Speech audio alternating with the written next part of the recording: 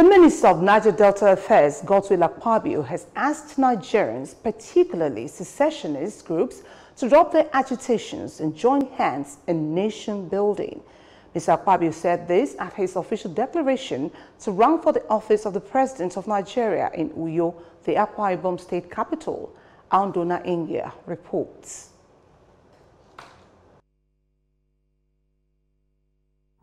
Nigerians at this point may have lost count of the number of individuals who have indicated interest and declared their intentions to run for the highest political office in Nigeria.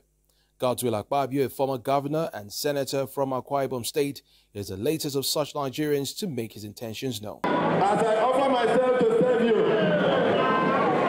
I believe strongly in Nigeria.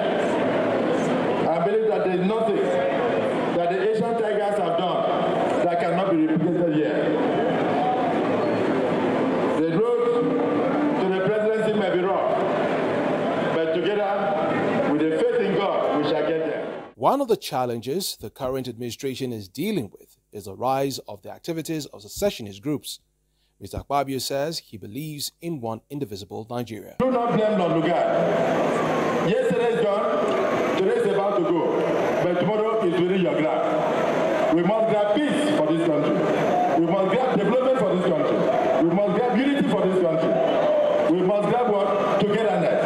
And Nigeria shall remain one forever. Mr. Akpabio is certain that the feat he achieved as a governor can be replicated at the center. Then we went ahead to address ecological issues.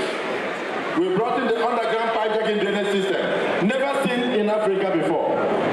Passing through houses 40 feet below. And after the rainfall, even areas that were below sea level were totally deflooded.